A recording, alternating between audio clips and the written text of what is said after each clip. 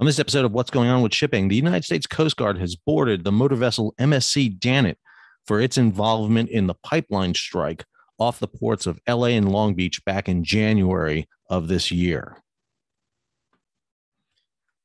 Hi, I'm your host, Sal Mercogliano. So we've got this breaking news that came out from a variety of different sources, including a Coast Guard statement that I want to show you involving the role that this vessel played back in January that eventually led to the rupture of the pipeline that dumped oil on the beaches off Huntington and Newport beaches. So let's go ahead and hop over to that.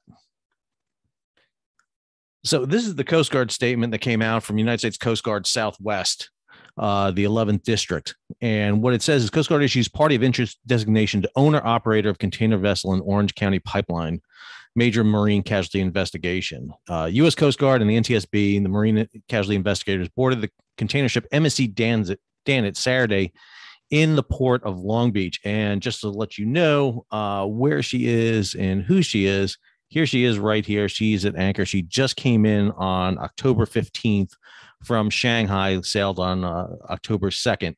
So the Danit came in here on the 15th. Coast Guard has boarded the vessel. Goes on to sit here and say, prior to the visit, Lieutenant Commander Brandon Rostat, the Chief of Investigations for Los Angeles, Long Beach, determined that the MSC Danit was involved in the January 25th, 2021 anchor dragging incident during a heavy weather event that impacted the ports. The anchor dragging incident occurred in close proximity to a subsea pipeline, which was subsequently discovered to be the source of the Orange County oil spill on October 2nd. 2021. So we're talking about a span of 9 months almost here between when the vessel struck the pipeline till eventually we got the oil spill. As a result, Coast Guard designated the MSC, the Mediterranean Shipping Company, the operator of the vessel, and Dortorellis Finance Corporation, the owner of the vessels, as parties of interest in the marine casualty investigation under U.S. Code. I'm not going all that. The party and interest designation provide the owner and operator of Danit the opportunity to be represented by counsel to examine and cross-examine witnesses and to call witnesses who are relevant to the investigation. So let's break this down a little bit. Now, there's a Yahoo story on this too that came out that talks about this in a little bit more detail. I'm going to go down and kind of break this story down for you. But the real source that's coming out of this group right here, Sky Truth. Sky Truth is the one that kind of broke this story on the 17th. And what they're talking about here is using AIS data to really show what happened here. And I'm going to break that down and talk about it in a second. But before we do that, let's discuss what's going on right now. So as we know, MSC Danit came in on its normal run. Now, this ship has been operating between the United States and China on a fairly routine basis. So the boarding of the vessel is significant. The question is they want to get information from ship logs and interview the crew. The problem is I'm not sure who the crew is left on board this vessel from back in January. You're going to have rotations. You're going to have crews coming off.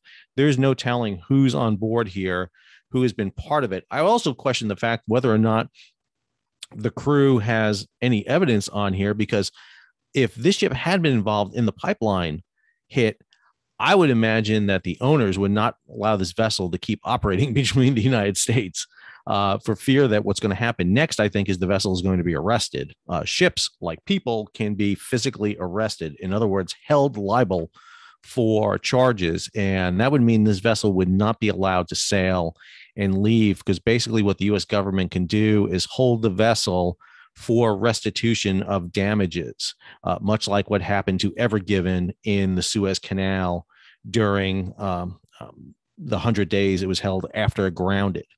So we're potentially getting ready to see this. So here's some details on the Danit that pulled up here from marine traffic. So she sailed again from Shanghai, voyage of 14 days, 4 hours here. She's built in 2009, so a fairly modern vessel, 2009, 12 years old. She's registered in Panama. She's classified by DNV, built in Korea. Her owners are Mediterranean Shipping Company, and her managers are also Mediterranean Shipping Company. You go into more detail right here. It breaks it down. So it goes into basically the manager, which is Mediterranean Shipping Company, the technical manager, which is the crewing company. They're out of Italy, out of Naples. specifically is where they're out of. And then their P&I club, their protection and indemnity insurance club, is UK P&I. That was also the P&I club for Ever Given. So there is a potential here for massive lawsuits against this vessel. And the cleanup, the damage that was done to Huntington and Newport beaches, all of that can be levied against Mediterranean Shipping Company and its operator. Now, one of the things that's important to note here, and it's in this statement right here that they're talking about, you'll notice here, Coast Guard designated Mediterranean Shipping Company, the operator of the vessel, and Dortorellis Finance Corporation, the owner of the vessel. So the operator of the vessel is Mediterranean Shipping. The owner is Dortorellis Finance Corporation. One of the things shipping companies do is create these individual finance corporations, businesses to finance individual vessels so that there's nothing to sue against. You very rarely see these vessels owned by the operating companies like Mediterranean Shipping, like Maersk. They'll be owned by this finance corporation. This finance corporation, I pulled it up, is out of Panama. She's Panama registry. So it's going to be hard to find any money at the end of that beyond what the insurance has and then the vessel itself. And all of that comes into play here, including the cargo that's on board this vessel right now, because even though this cargo has nothing to do with what happened back in January, if this vessel gets seized, its cargo may be seized. And if this vessel declares general average, that cargo may have to pay extra money to get off. This is a very open-ended scenario. It's going to be interesting to see what happens here. So let's go to the events as laid out here by SkyTruth. So this is the chart for the area in question. This is the area right here. Let's see if we can zoom in here.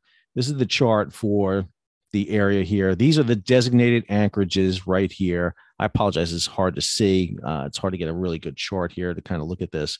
These are the designated anchorages. These are the very end anchorages here. And this is the pipeline that runs around here. And we know that this vessel is in it. So this is the Facebook link. And I'm going to have all these links obviously available to you. But this is the Facebook link that SkyTruth put out a few hours ago. We found them based on the tip from reporter Robert Tuttle at Bloomberg News that we received on Friday evening. Can be clear, we knew. I mean, a lot of people knew it was the MSC Danit. We just didn't have access to the AIS. I didn't have access to the AIS, or else I would have known it. I heard this story from quite a few weeks ago. We used IS tracking from Exact Earth to show that during a high wind event on January 25th, the Danit moved very erratically across the seafloor pipeline that takes oil from platform Ellie to shore. A leak from the pipeline caused a large spill. We know that. While it crossed back and forth over the pipeline at least 3 times between 5 a.m. and 9 a.m., likely dragging the anchor and possibly snagging, moving, and damaging the exposed pipeline. So I zoomed into each of these maps here to kind of show them to you. So this is her in the anchorage right here. This is her in the anchorage. And you notice that little cluster. So again, go back to the earlier video I did when I talked about how vessels anchor and how they're secured to the bottom. So this diagram I pulled up kind of shows you how vessels anchor. The anchor itself, believe it or not, doesn't hold the vessel. It's the anchor and the chain. So ships will let out chain. The depth of water here is roughly around 90 feet, which is about one shot of chain. 90 feet or 15 fathoms is a shot of chain, and usually allowed anywhere from 2 to 5 times the depth of water. So she should have had out between 2 shots to 5 shots. So we're talking about 180 to 450 feet of chain out there to hold her in place. And you put more chain out as the weather gets rougher or you expect more pull on the chain. Now, what happened to her is she sat here at anchor, and you can see her clustered right here over this little spot right here. This is probably right over the anchor, right where the anchor sat. And what you would do is you would drop your anchor and then back away from the anchor and lay your chain out. You want a nice kind of flat, straight lay. And so she's probably hanging, not actually over the anchor, but over where the chain would go and hit the bottom right there. And then you can see her kind of swinging on the anchor right here. You can see her when the wind comes. If the wind's coming from the west, she would head out here toward the east. If the wind's coming from the south, she'd head to the north. If the wind's coming from the north, she would head to the south. And you sat there and swing, and that's basically what you do. And that's why when you look on this chart here, you see these big circles. What you want to do is anchor right here in the middle of the circle so that you have a nice good swing area for it. And these anchorages right here are federally designated. The anchorages are set up by the Coast Guard, cleared areas. You'll notice the pipeline over here is a clear area. But what we see right here is she begins to move. And this is what's called dragging the anchor. Literally, you're dragging the anchor. The anchor is no longer holding. The chain and the anchor, even though you have the flukes of the anchor maybe dug in, are starting to drag across the bottom. And what you do is, a mate on watch, the officer in the bridge, will be taking radar bearings, be looking at the GPS. And what you notice is you're moving. You're physically moving here. And you'll see the vessel begins to move. Now, remember, what this is showing you is where the GPS transponder is. Come back here again to the picture of the Danit. That antenna is probably up here on the bridge. So you're about a third of the way back on this vessel. This vessel is probably about, let's see what the length is on the vessel. We should have a size here. Here we go. 365.5 meters. So you're talking about over 1,000 feet long. So she's a third of the way back. So you're probably about 300 feet back here from the bow. And then probably as she started to drag, because of the wind event, they laid out more anchor chain so that even though when you cross the pipeline here, the anchor hasn't hit yet. Right here, as you can see, the vessel begins to move, begins to move, and then all of a sudden stops right here. That's when the anchor got hung up on the pipeline right there. You can see where the anchor hung up. This is her right here, hung up on the pipeline. And what she would have to do is get her engines going and steam back here toward the pipeline to unhook at that point. What you have to do is start steaming into the wind and start pulling your chain up. And it looks right here is where she got hung up here. You can see her kind of dragging right along here, trying to get that chain up and get off of there. And then she steamed out toward the west to get into the lee of Catalina Island. Excuse me, having a little problem talking this morning. Catalina Island. And the images here kind of show all that. And this is where the suspected pipeline break is.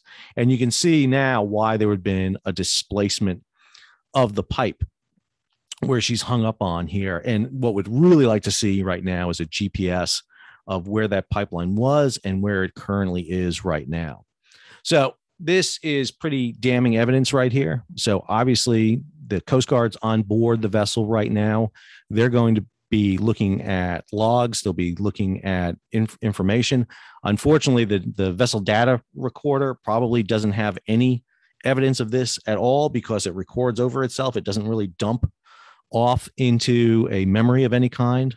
So they're going to have to be looking at logs. They'll be interviewing crew members who may have been on board during that incident to see what's going on. But the bigger question, I have to say again, is, and I go back to the original video I did on this, even though we were looking at the different vessel at the time, because we were looking at that moment we thought it happened in October when the pipeline started leaking, is this is the vessel traffic system. LA Long Beach has a vessel traffic system. There are lanes coming in, and the Marine Exchange of Southern California, along with U.S. Coast Guard Southwest, control this vessel traffic system. And I pulled up their manual again, and I had this up before. This is from the Marine Exchange. VTS is the Vessel Traffic Service, is a public-private partnership. It's the only one like this, by the way. It's the only one that's operated privately. For the ports of LA and Long Beach, it's jointly operated and managed by the Marine Exchange and the Coast Guard. VTS cooperative effort, and goes on here and talks about this, established back in March 1st, 1994, made our ports safer, cleaner, and more efficient. Well, local control of VTS operations, procedures, fees, all this kind of, let's talk about this. Covers hundreds of thousands of commercial vessels, but I want to get down here to the area it talks at right here. Partnership with the Coast Guard. VTS employs state-of-the-art tracking communication equipment, including a unique replay device for demonstration archive of all incident data. The Coast Guard personnel analyze this data for waterway management issues that arise. It is this vital data that supports changes and enforces standards for federal RNA regulations, rules of the road, etc. And so if this is state-of-the-art, why then, when this vessel started to drag, and this is a better image of it right here, when this vessel started to drag and get hung up here along the pipeline, there were not bells and whistles back in January of 2021 when this happened versus October when the leak happened. If this vessel got hung up, as it demonstrated it did, running right here, right along the pipeline, parallel to the pipeline during a high wind event, that should have sent out warning buzzers through the roof. This should have sent, all of a sudden, warning out there, because what should have happened immediately after this is that the owner of the pipeline go out there, survey the pipeline. If they saw the pipeline had been displaced 100 feet for 4,000 feet of pipeline, so it had been moved laterally 100 feet, 4,000 feet of it, that should have given warning. They could have stopped pumping through it, could have conducted inspections like they did back in October, send a pig through the pipeline to see whether or not there's been cracking or damage to the pipeline.